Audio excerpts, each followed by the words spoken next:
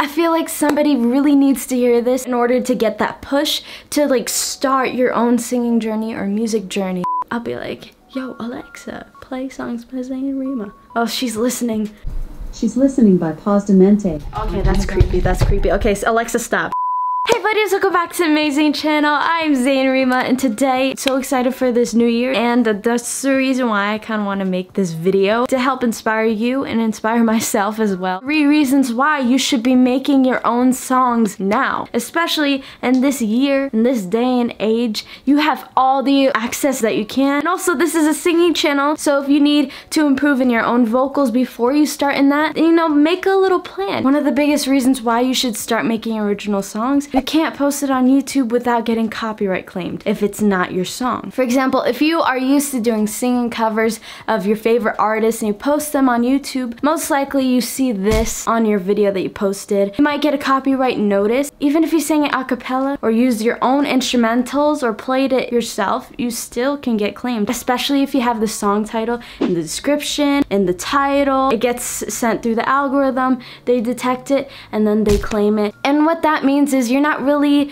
in trouble unless you get a strike. Don't get this confused with copyright strike, because that's more serious. They don't really penalize you sometimes. They'll just share that revenue, or they'll take all of the revenue that you make from singing their song, their original work. Sometimes it's claimed by the artist themselves, or their label wants them coins that you be making off of their works. So you can't really support yourself by making covers on YouTube. You get claimed, and it sucks. There's original songs on YouTube that went viral. Just for an example, credits to her. Like if you do the YouTube math where you get paid per 1,000 views, usually from $5 to $10 per 1,000 views. So you divide the number of views by 1,000 and then you multiply it by the CPM. That's like how much they got paid for that video so far. And as that video keeps racking up views, all that money goes to them, especially if you check in the description and there's no black text that shows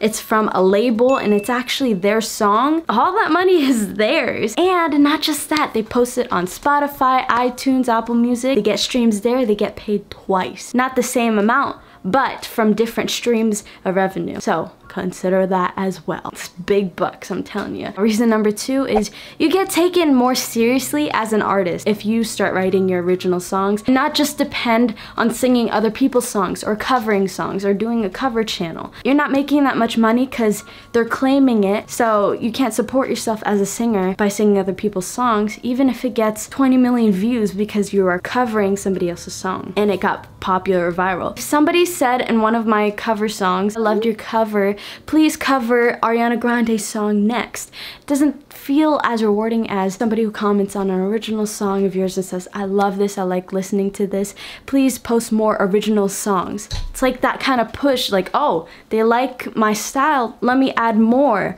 you know? And I don't know, maybe that's just me. I want to know what you think about that in the comments. What is going on? Hello? Okay, that was weird.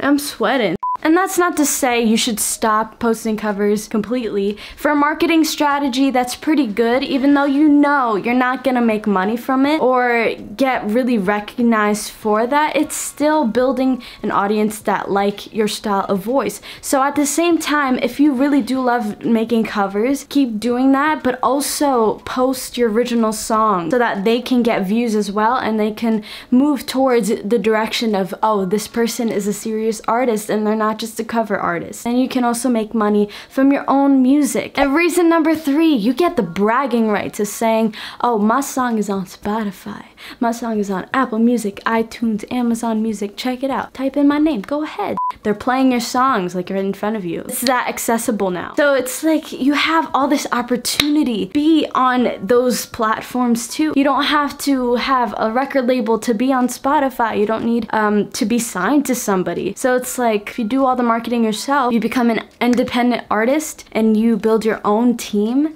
Like, that's why I'm so passionate about that. Listen to my podcast, I talk about it all the time. It's like a huge change in music nowadays. Before, you would have to be part of a record label, you have to be signed into contracts to be able to have your music played on certain platforms. But now Spotify, Apple Music, they let you do this even without having a record label. And I'll teach you in the next video, so check that out. Please subscribe, guys. Show you how you can upload your music next. In 2020, it is 2020 now, I'm gonna be releasing more music, so my name will be on there. Hopefully by then, I'll be like, yo, Alexa, play songs by Zayn and Rima. Oh, she's listening.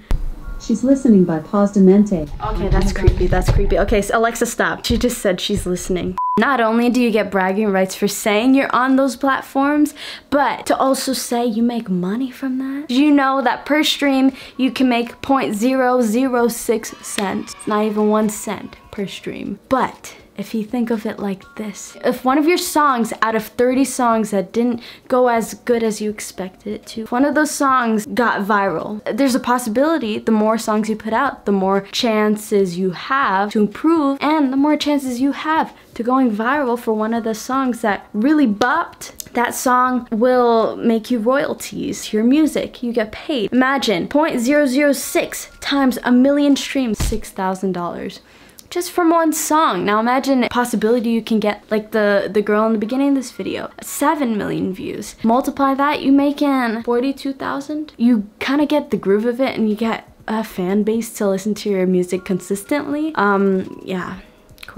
Crazy revenue, and that's all yours. You don't have to split it up with the producers or anything. That's why I encourage you learn how to make your own songs and produce them. And there's videos on this channel. I'm still learning to produce mine, and I'll show you a snippet of mine I'm working on towards the end of this. Please subscribe and try this 2020. Do everything you can to get you a step further into your goal. So my goal is to be a singer that's recognized as a singer, because right now I'm a singer that's recognized as a YouTuber, and I kind of want to flip that script this year and really have people recognize me more for my music rather than my tutorials. I hope you guys enjoyed this video. I hope it inspired you in any way, shape, or form. This is me trying to tell you, like in a bunch of videos, you can take matters into your own hands. Stop making excuses and stop waiting around for the answers. Make your own answers and start making your music. If, like I said, it's not just like go straight into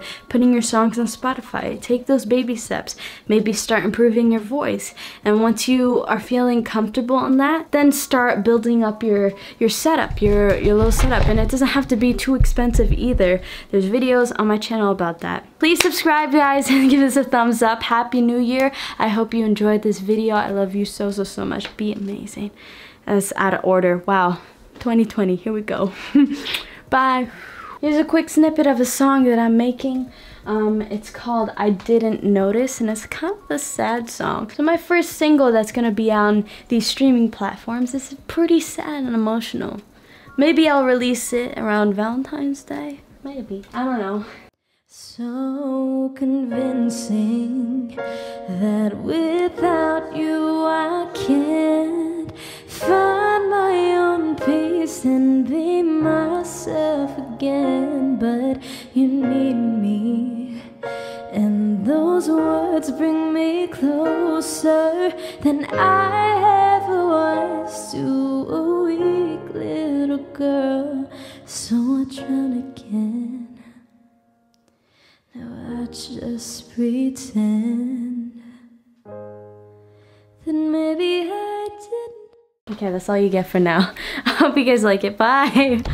I keep saying I'm fine, but you know me just too well.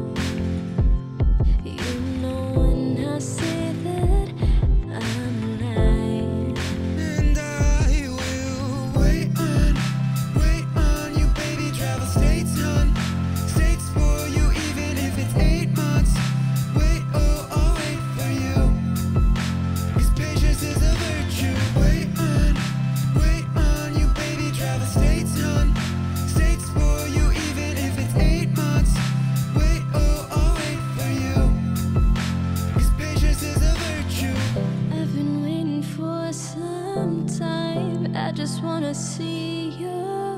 eyes. I just wanna be with you tonight.